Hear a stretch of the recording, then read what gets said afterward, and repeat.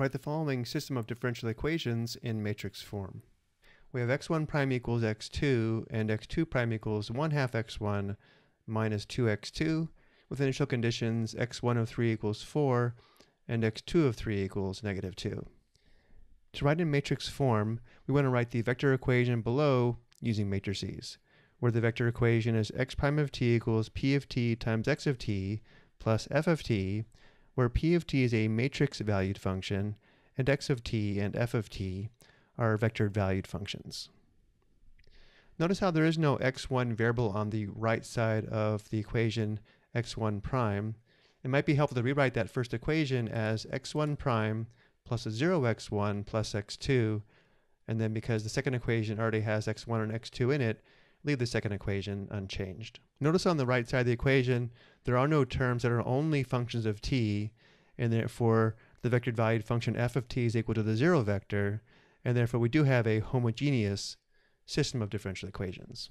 To begin, we write the left side as a 2x1 matrix representing the vector valued function where the components are x1 prime and x2 prime, equals on the right, we need p of t, which is the matrix valued function, times the components of the vector valued function x of t.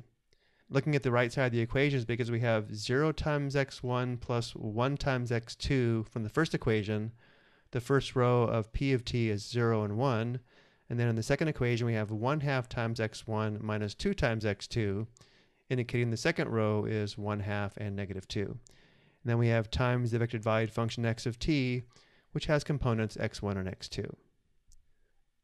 So now we do have the system of differential equations in matrix form. And now let's work on the initial conditions.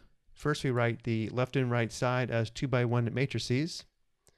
We could stop here, but it's more common for the equation on the left to replace the vectored value function with components x1 prime and x2 prime with just x prime or x prime of t, and also replace the vectored valued function with components x1 and x2 with the vectored valued function x or x of t.